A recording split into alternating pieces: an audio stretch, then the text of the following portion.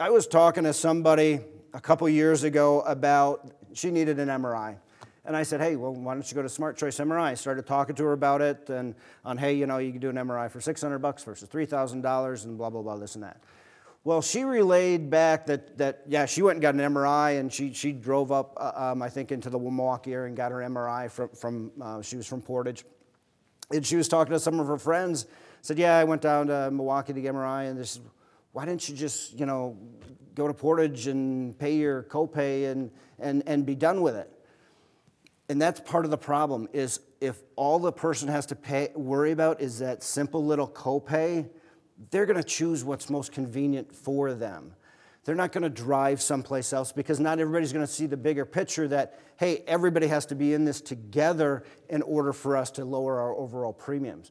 So one thing you have to do is make sure that you're instilling consumerism with your members in some form or fashion, and that goes to what we had talked about, you know, tiering or other methods.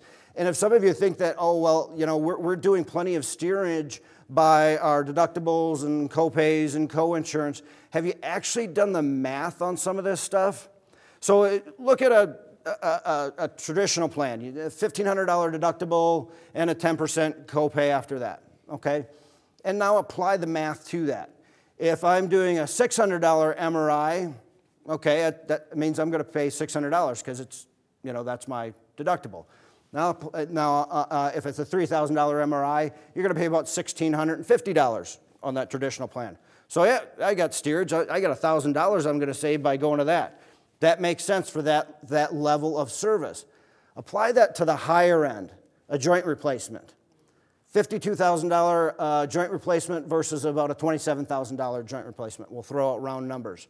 I'm betting that most, if not all of your plans, unless you've got some specific language in that, you will hit your max out of pocket, all members, regardless of the plan design. Now, I know in our plans, if you don't have other incentives, they will hit their max out of pocket. So I'm going to hit $3,500 regardless if I go to this one at $27,000 or this one at $52,000.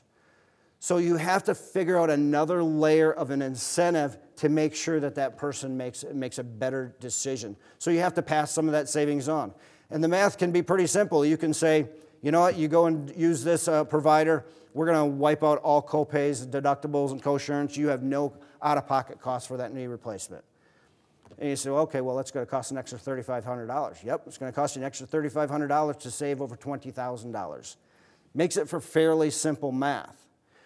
And when we first introduced this idea a couple years ago, somebody said, well, you know, if we do that, we're going to end up with a lot more joint replacements. I don't think anybody's getting recreational joint replacements.